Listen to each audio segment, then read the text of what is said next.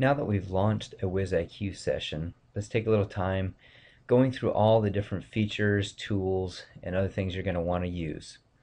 We're going to start over here on the right side of the panel. As you can see, there's my video right there, and above are the settings for my display. So I can turn the video on and off. So I'm going to shut the video off for a second.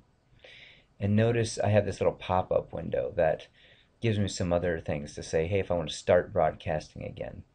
It has this floating window here that I can control, and that may come in handy, especially if you want to have student video over here, and we're going to take a look at that as well. So I'm just going to hit hide here. I also have audio control. I can broadcast or just mute it, and then I have writing control, which means I do have writing control. Now if you hit the little drop down here, this is another way to get this menu to pop up. And if for some reason things aren't working, you might want to go into device settings. And under device settings, you can test your microphone, make sure it's selecting. Like I'm using my internal mic here on my laptop. If you have a headset or USB, you might have to make sure you find the correct input. Also the webcam, if you have one that's plugged in, I'm using the built-in one here.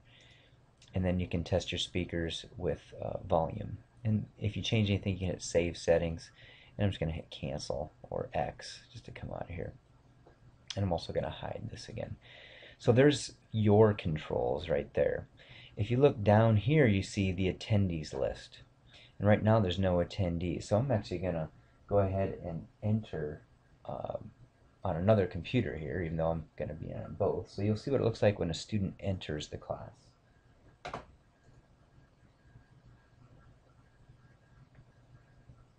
As you can see now, I've logged in as a student on another computer. This would obviously be the name of your students that come in. And this can handle, I think, maybe even up to 500 people at once. Obviously that would be a lot to handle, but if you're just broadcasting something, that does work. And I think the default is set to be 50 that can be in at once. But you'll see the list of folks here. And I don't know if you can see how I did that. I just grabbed that and moved that up and down. If you want to change the size of the list in case there's more people that show up. And beside each name you see this little button for their webcam, their audio, and then their writing controls. So if I click the writing controls, I can allow them to actually use all the other buttons over here or to write on the whiteboards. And this is if I want to have their audio or video. Right now these are X'd out because I've disabled them over on this machine, but if they do have those capabilities, you can turn those on there. By default they are off, and usually students will chat that they want them to be turned on. Most of the time students don't want to chat or have their video, but if that's necessary for maybe even a presentation or you want to actually talk to them directly, those capabilities exist right there. You can also do it by clicking on their name and then going show options, and then you can do those things as well. So there's a pop-up menu here that happens. Now notice it actually pulled this whole list out, and I'm going to go ahead and just hit this pop in. So, and if I hit if I click on like the show options, it pops it out, and hit this arrow, it pops it back in. You can also minimize this. I'm going to hit the minimize button, and notice it pulls it all the way down here. And honestly, you can put the attendees list can float anywhere. So these menus, including the camera and the chat, can be floating anywhere. And if you want them to put back where they were, just click that pop in, and it does that. So that's where your students will be listed. That's where you can have individual or controls, and you can check box if you want to do a bunch at once.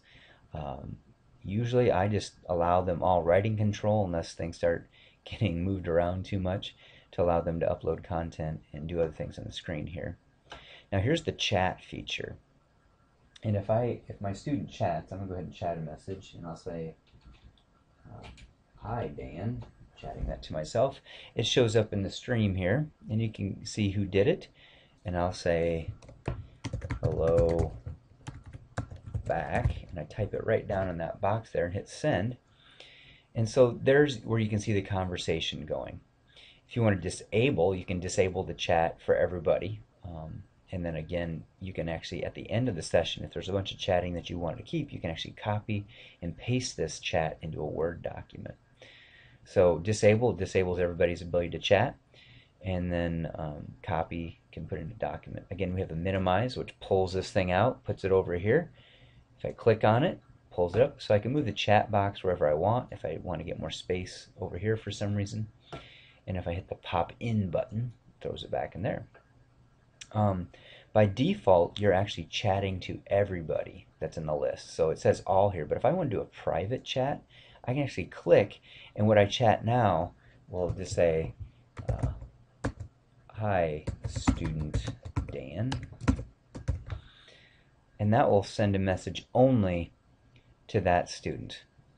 And if I want to go back to all, notice that message did not show up in the stream for chatting to everybody. So you can have private chats to students in case there's something you want to tell them privately.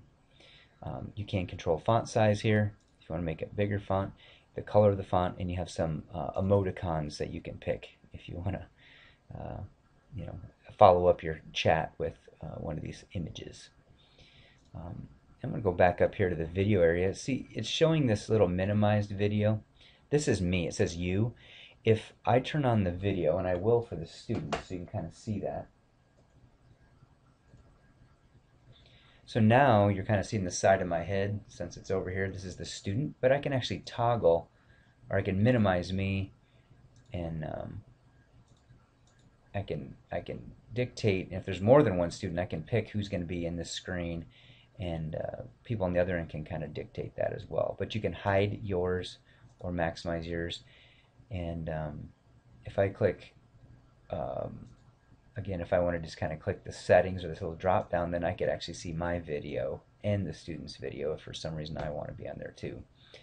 But most of the time I hide mine because I don't really need to be on there. And sometimes I just don't even broadcast my video the whole time because I just don't want to be on there the whole time, and you don't need to be on there, but I think students do enjoy at least seeing who's on the other end, and the video does make it a little more personal. So I'm going to go ahead and hide there, and there's me, and there's the student's video, so you can actually see the student. And I'm going to go ahead and shut that off over here. So we have the chat feature here, and you can actually again move that up and down. If I want a little more room for the chat, you can type up to 300 characters, so you can move this up and down. You can change the size of this window. You can pop them out, pop them in, and then you can disable private chat. So on this right side of the screen, this is kind of all the audio visual controls for you and your students, and also has a control of what writing they can do for the other tools, which we'll do in our next video.